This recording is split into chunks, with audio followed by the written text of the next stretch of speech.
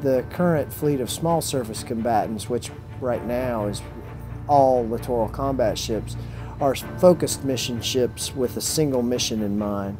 That brings some real capability in the littorals where a large carrier battle group can't get to. People ask me about littoral combat ship. Is it a new cruiser or destroyer? Actually, it's neither. It's an entirely new category of warship. The carriers, cruisers, and destroyers are more like desktop computers, whereas an LCS is more like a smartphone.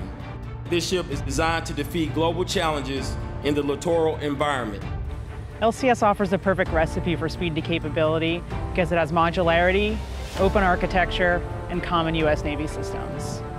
LCS can access places that our other ships can't go, but then because the LCS is a node on the network, it can send that information back to those multi-mission ships in order for them to have that data in their part of the fight.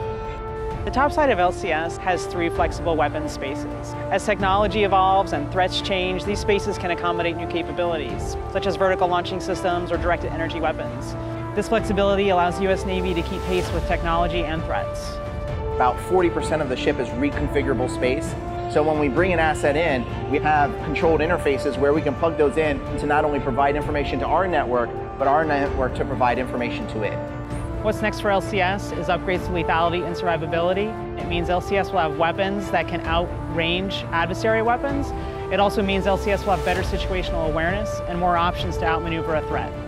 Lethality and survivability upgrades are already underway. The ship's computing infrastructure is getting a complete cyber upgrade.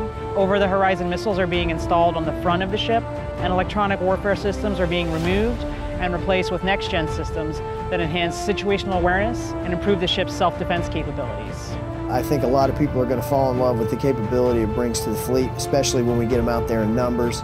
I think it's going to be fantastic. Can't wait.